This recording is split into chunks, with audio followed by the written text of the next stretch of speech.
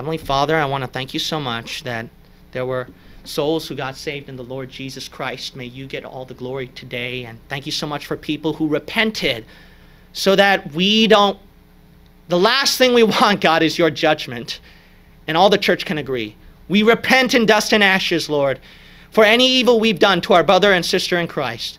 And may the enemies, our enemies out there, also repent before it's too late. God, right now we surrender every one of those enemies right now to you, God. You know who they are who criticized us and attacked your Bible-believing children. They're your children, Lord. And your word says that if those enemies are truly saved, then we hold you to that promise that the Father must chastise his children. And God, we surrender them to you. We ask that you will please chastise them, not because we seek vengeance, but that you'll chastise them quickly before they get greater judgment. And I pray, God, that you'll please do whatever it takes. Whatever it takes, chastisement, blessing, mercy, or whatever it takes to get them to quickly repent and to get right with you and take back all the attacks that they said. We love you, Lord, and we surrender them to you. In Jesus' name we pray. Amen.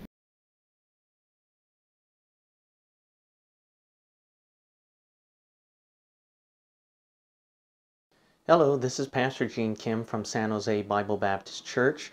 I know that there's a big controversy out there concerning a lot of things that were going on the internet, especially against me. But actually, as some of you may have watched in our sermon video, I preached a sermon about I'll bless my enemies on the internet and churches. Now, the Lord actually answered our prayers mightily. So he protected our ministry and took care of us. So I want to give God the glory on that one and to encourage you people out there that the Lord, he does take care of his children. And if this work, if our ministry is of Bible-believing truth, then his hand of blessing will be on it and his hand of protection will be on it against our enemies. So as you may have noticed that I gave a prayer in that sermon video that the Lord will take care of our enemies. We do believe this is that when we surrender them to the Lord and our heart is right with God where we actually don't want to curse upon them, but rather that the Lord will straighten them out, that the Lord, he will straighten them out. So it did happen. I mean, it's funny that within less than a season, how the Lord answers our prayers. And I think, you know, it made more sense on that verse where the Bible says there is pleasure in sin for a season. So our enemies out there, they may revel in their sin and take pleasure in that, in persecuting our ministry and our church. But you know, it was only for a season. And the Lord answered our prayers mightily. Like there's this one person I remember as soon as I uploaded the sermon video about blessing the enemies, the person who attacked us was immediately, coincidentally, the very next day, was criticized himself by other people. And not only that, the enemy that criticized that person actually criticized me as well. So those two enemies who criticized me, the Lord turned them against each other, coincidentally. Now what happened is that the person was tremendously persecuted. The Lord took care of that one. And then the other person just made a whole bunch of videos just against criticizing people that the whole world actually, everyone publicly sees the shame and the embarrassment that that particular person did in just posting videos criticizing people. So that person embarrassed himself and the Lord took care of our ministry, protected us. Not only that, there was another person who criticized us on the internet and then they even sent trolls into our church. Well, what happened is that the Lord turned the tables against that enemy and sent trolls into that person's church as well. So, you know, I'm telling you, the Lord, he takes care of his children. And I want to warn you enemies out there that the Lord's hand, he will protect his ministry.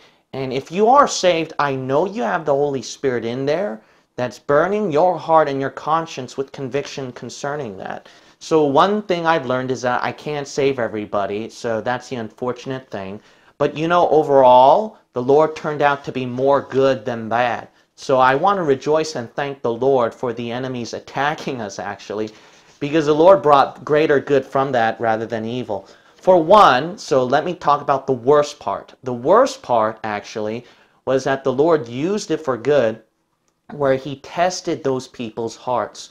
So deliberately, my enemies took out controversial things, controversial topics from my videos so that they can make me look silly or stupid, or in those moments where I'm like really preaching hard and even using sarcasm to show the truth, they will use that to show how, silly, crazy, and evil that I am. Well, the Lord uses those things to test people's hearts to see if they really seek after the truth. So if the person really seeks after the truth, the person will see all sides, watch all the videos, look at the full context, and then, if the person's heart is seeking after the truth, the Lord will never guide him or her at the wrong path. But if they got deceived by that, then, the Lord did that for a reason. And, I don't want people whose hearts are half-heart in the truth anyway. So if people's hearts are half-hearts toward the truth, it's good that they didn't stick to our ministry. Now, don't get me wrong, I wish everybody would turn to our internet and we could eventually open their eyes to the truth. But you see, the Lord knows their hearts, and he knows that in the end, if that person won't be convinced, then hey, it's best that they left anyway, because the people would be a burden rather than a blessing to our ministry. I'm actually glad that people left concerning topics where their hearts are not all the way into the truth. So I don't have to compromise topics to build up subscribers through that. I also want to say that the Lord overall worked it out for good because of another reason. It exposed the immaturity and the wickedness of my enemies. So my enemies out there, they deliberately cut out portions where they make me look silly. I've heard also they made some weird trading cards or images and weird video clips about me. 90% of their channel will be just criticizing people, or their larger views, one of their largest views would be covering me. So you see, in the end, what it did was that it made me important to them. It made the public think that I'm important to those enemies out there. Now, I unashamedly say that we're a small church. You've heard me say that online before. We're a small church. We're a small ministry. To be honest, I think I'm more than dirt in the eyes of God. The only reason why I would mention or show credentials is to legitimize myself to the viewers. That's about it. But overall, I'm just a nobody. Only a sinner saved by God's grace, amen. Yet, it's amazing that those enemies would think that I'm a big shot to them. Now, some of them actually claim that I'm not that important, and they hesitate to mention about me. Well, then why would you mention about me?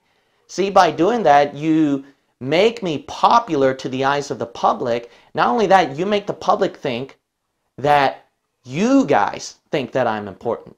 That's what you're making the public consider. Another thing that the Lord used him mightily for his glory is that the Lord, he just answered our prayers in a mighty way.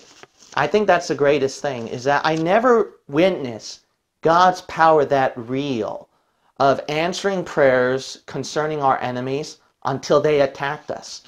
So I want to thank God very much that those attacks happened so I can see his miraculous power. During the midst of suffering, you gotta understand, during the midst of suffering, when the enemies attacked, that actually riled me up, emboldened me even more that I can't quit the ministry. Why? Because what would the enemy say out there? So I want to say this, is that the enemies of God had a chance to make me silent, to make me unpopular, and to make me non-existent. And even I could have stopped the ministry sometime somewhere and probably quit because I'm flesh, who knows.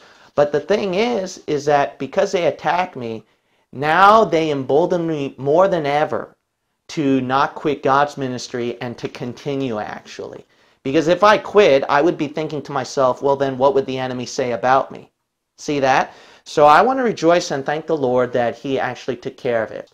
Actually, the Lord's blessing is so upon us and protection upon us that our subscribers are building up faster than all of our enemies who attacked us. And I mean all of the enemies attacking us, the Lord built up our subscribers faster than they do.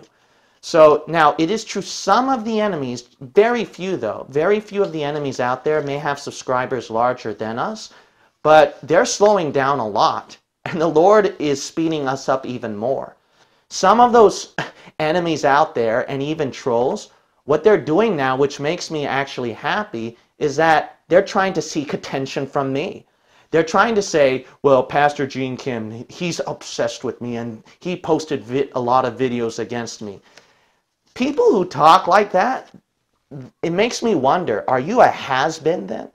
You're probably a has-been because you're not getting attention now. So all you can do is go back to the past of videos where I criticized you or certain heretics to gain your popularity. It shows that you're very desperate and you're a has-been. That shows your pathetic side even more. Now, actually, the Lord showed me this. I did criticize some of those people, some of those enemies out there a long time ago, because as I told you before, when it comes to heresy, I don't compromise, and I will even name and call out the heretics.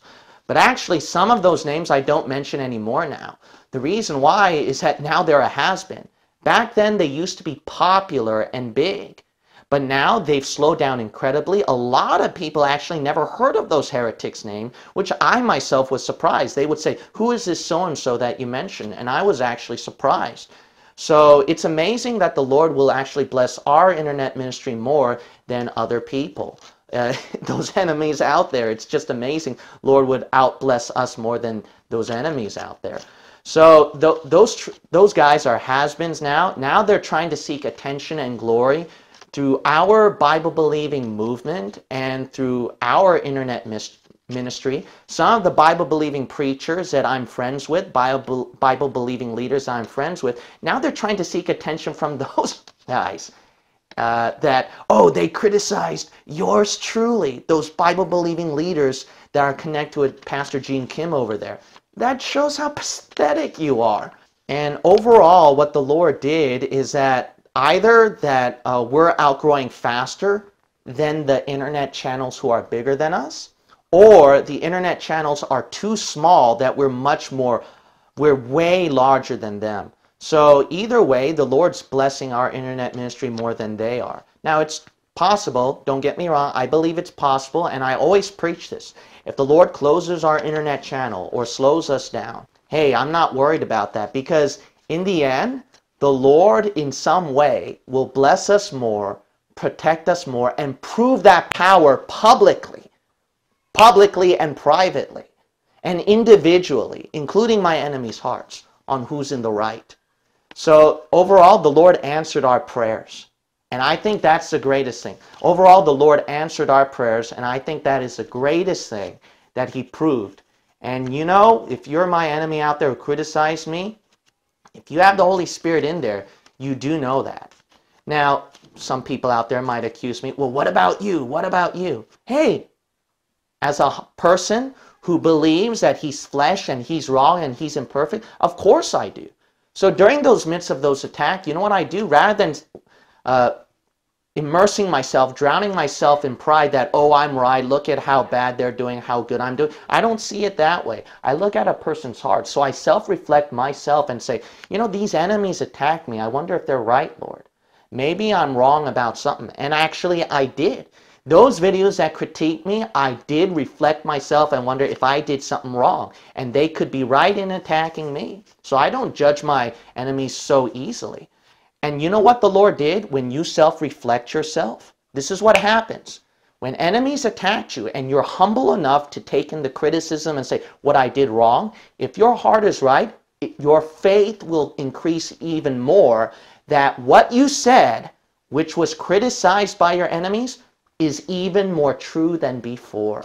So actually, my enemies increased my faith that whatever I said online that was controversial or criticized by them, I even believe more now that what I said was true than wrong, because I self-reflected myself carefully on what areas that I may have been in error on.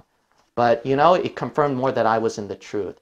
So overall, if a person's heart is right with God, they know that the Lord will take care of them. Lord took care of us. Lord took care of our enemies. And I want to give a final warning to my enemies out there. And you've heard me preach this in the sermon too. And if you have the Holy Spirit in you, it should convict you.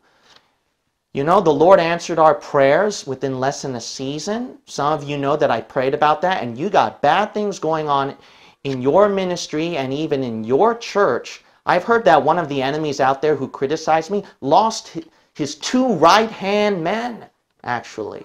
That's how bad it was. The other person, he had an account set up where he had a lot of people leaving. So, you know, overall, hey, it's your decision. You guys who criticize me online, that's your decision. All I can do is pray for you. But the Lord, He'll take care of us, and I know that.